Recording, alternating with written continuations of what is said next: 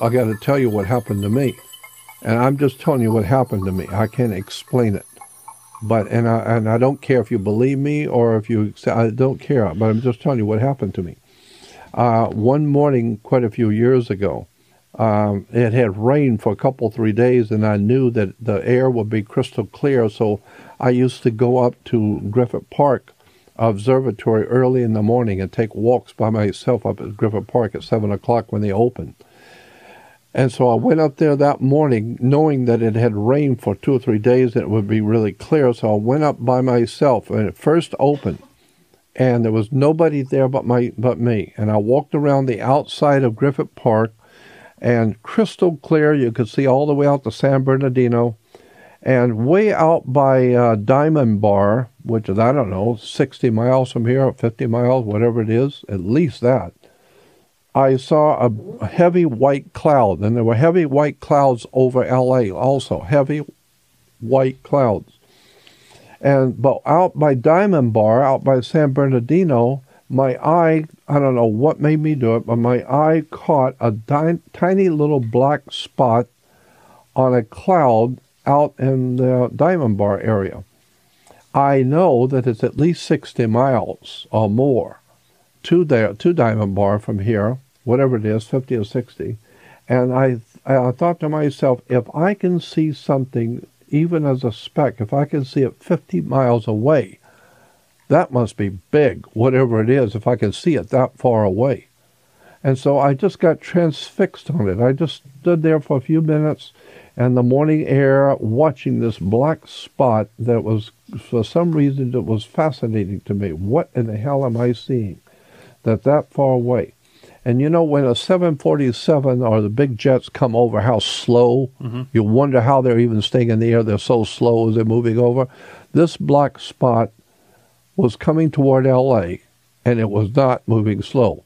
This thing was moving. As it passed over, it took only about 6 seconds for it to pass over from when I could see finally what it was. It was going at this speed like this, which is about 3 times or 4 times as fast as a 747 coming in for a landing. This thing was moving.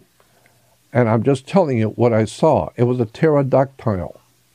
It had the huge, enormous scalloped wings, a long, long beak, heavy body with the little feet in the back, huge scalloped wings, but it wasn't flapping the wings at all.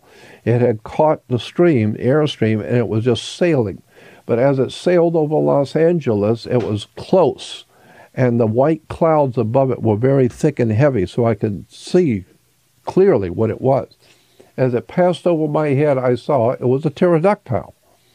And as it went, and the story gets even more stranger. As it went out toward Santa Monica, it was going out toward the ocean.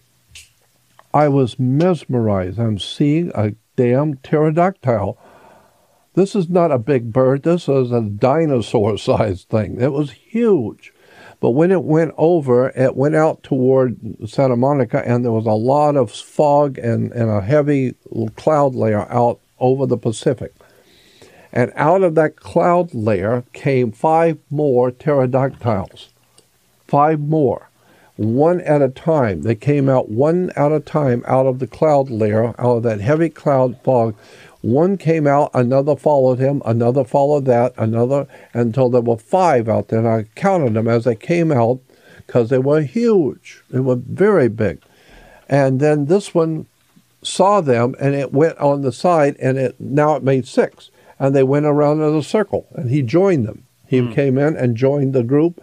Now there's 6. And then one of them started to go back into the cloud layer. The next one followed, the next one followed, the next one, until they all went back in the cloud layer, and they're gone. And I stood there thinking to myself, nobody is going to believe what I just saw. I cannot goddamn believe I just saw a pterodactyl fly over my head in Los Angeles. And 5 more in the damn cloud. And you're going to go out in public and tell people you saw this? Oh, they think you're smoking something. I've got a jacket for you. The arm's connected in the back. Yeah, of course. But then, at 72 years old, I've come to the place now, I don't give a damn what anybody thinks.